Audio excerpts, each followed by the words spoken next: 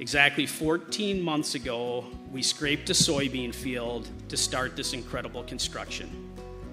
After months of planning and engineering, an energetic group of people began the process of building a vision.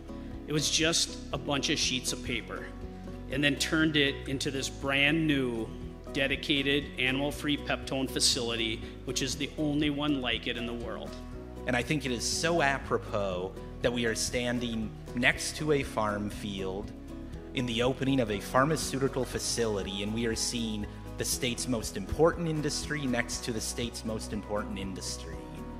And that is because of each and every one of you. So I want to say a personal thanks to you for the work you do to make this community great. A thanks to the Nu-Tek team for building such a fantastic facility and investing in the future of this region and ensuring that our kids' kids, and their kids after that will have something to look forward to. And I hope in somewhere between 1 and 20 years from now, we're doing this yet again with maybe even an even larger facility right next door.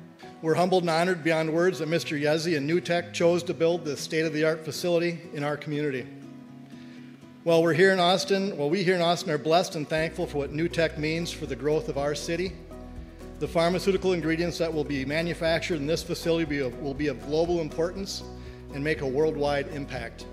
When I reflect on a day like today, I often ask myself,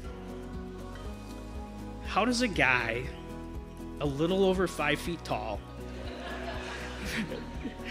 from modest means from Mankato, Minnesota, get to be part of something like this?